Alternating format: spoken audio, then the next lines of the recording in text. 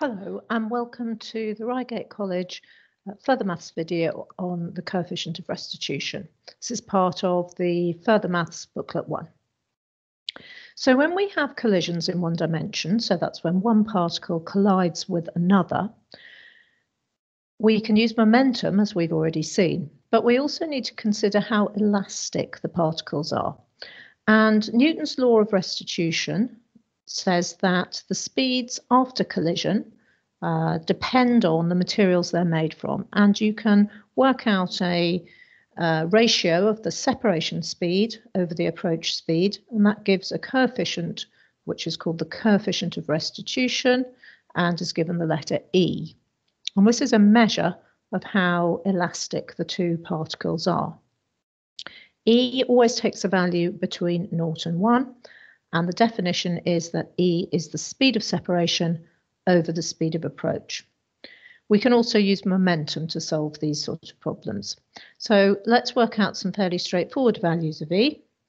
So in A, we've got two particles. The second one is stationary. This one's moving with a velocity of 8. And we're told that afterwards A is stationary and B has a velocity of 2. So they've collided, and then this is before, this is after. So we say that E is the separation speed over approach. The separation speed, the speed with which these two particles move apart, is 2. And the approach speed here is 8. So for this first collision, this pair of particles, E is equal to 1/4. Second example here, both A and B are moving. So A is catching up with B.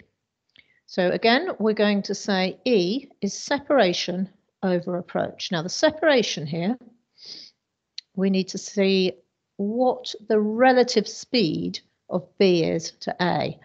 And the separation speed is 1. It's 5 minus 4. The approach speed is 3, because although this is moving with 3, this is moving with 6. So the approach speed is 3. You can usually just see what the values are.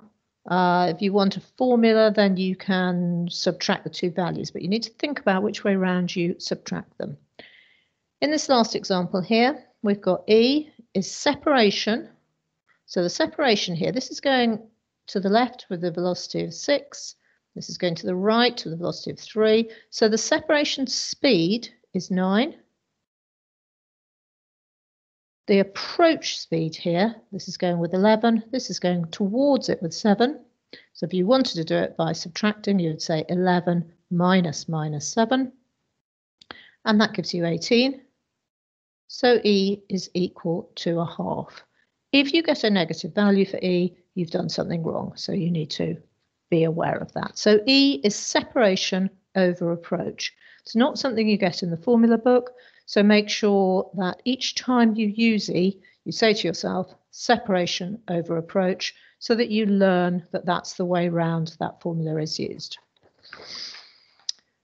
Looking at a question where we use momentum as well, we've got a lot of text up here, which we translate into a diagram. Two particles, A and B. We're going to change their masses into kilograms, so 0.2 and 0.4. They're moving in opposite directions towards each other with a speed of 5 and with a speed of 4. They collide, and immediately after collision, they have velocities v1 and v2, measured in the direction of motion of A. If you don't know which way the particles are moving after collision, always put them going to the right, I would say. If you've got one of them, if one of them is going the other way, that value will come out as negative. You're told that the coefficient of restitution is 1/2. So we're going to start off using conservation of momentum, so principle of conservation of momentum, and I've got the momentum before 5 multiplied by 0.2, and it's going to be minus 4 times 0.4 is equal to 0.2 v1 plus 0.4 v2. So this here gives me 1, take away 1.6, so that's minus 0.6, is equal to 0.2 V1 plus 0.4 V2.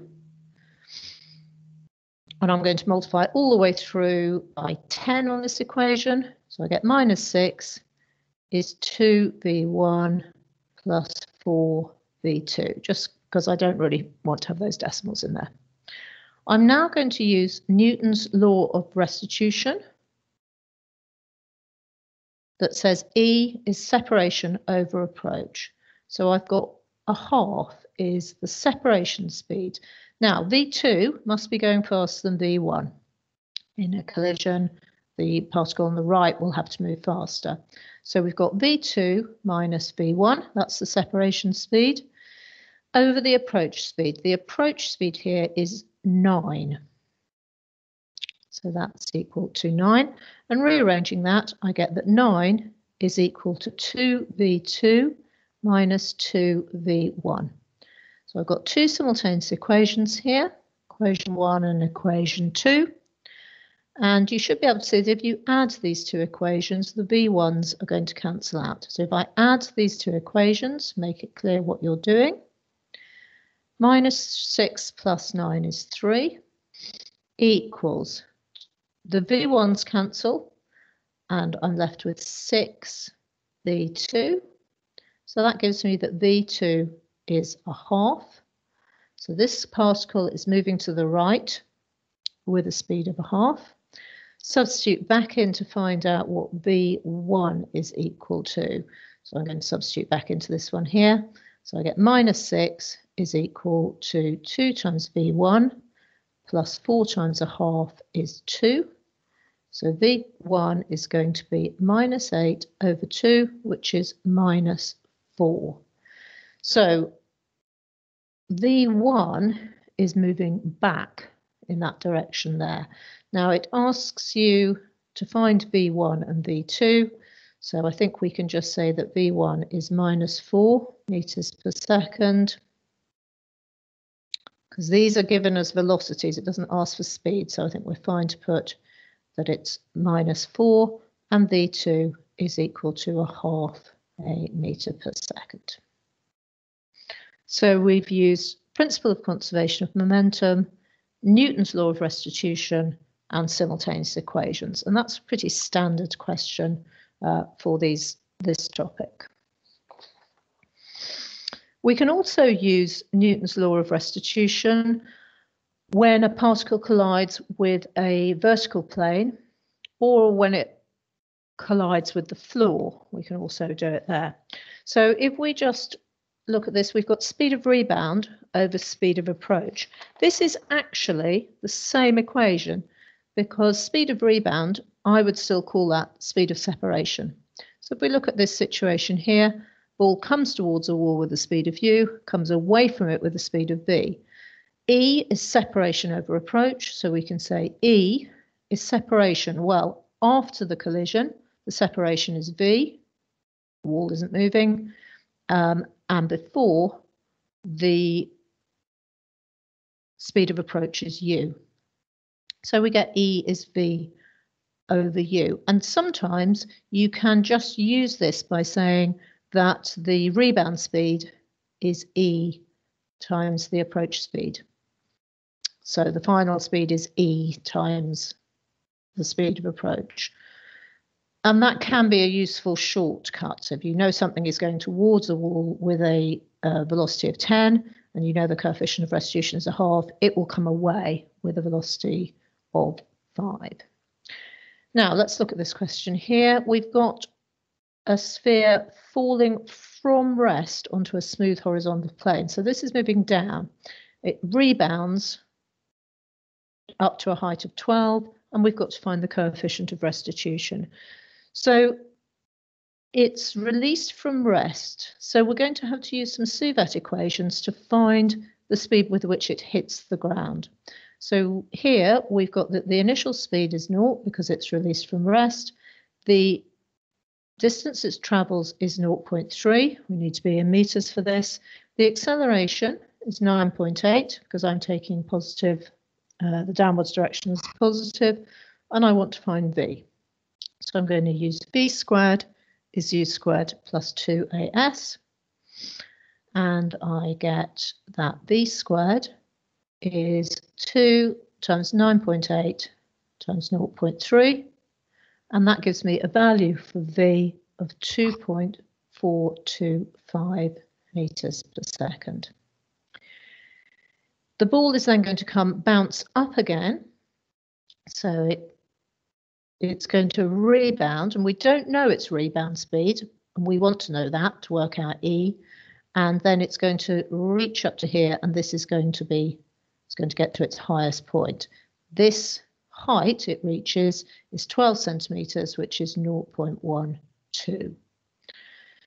So we're going to use SUVAT again. I would write up here just to show that I've got two separate situations. So here, the initial speed, we don't know what it is, but we want to find that out. The final speed is 0. The acceleration, be careful, is minus 9.8. And the displacement is 0.12. So again, we're going to use v squared equals u squared plus 2as. Substituting in, I get 0 is u squared, which I'm trying to find out, minus 2 times 9.8 times 0.12. And when I work that out, I get that u is equal to 1.5336. Now, I've got to work out the coefficient of restitution here. You need to be quite careful because we've used v and u for the values in the SUVAT equation. So we need to just think what's happening. What we've got is a ball approaching the ground with a speed of 2.425 and then leaving the ground afterwards with the speed of E multiplied by that, but with a speed of 1.5336. So if I use E is separation over approach, the separation speed is 1.5336. The approach speed is 2.425. And when you divide that on your calculator, you get 0.632.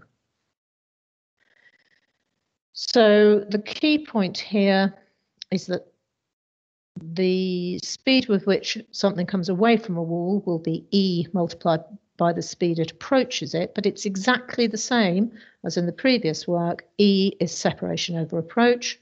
And the other point to note is that we quite often have to use SUVAT equations in order to solve these kinds of questions.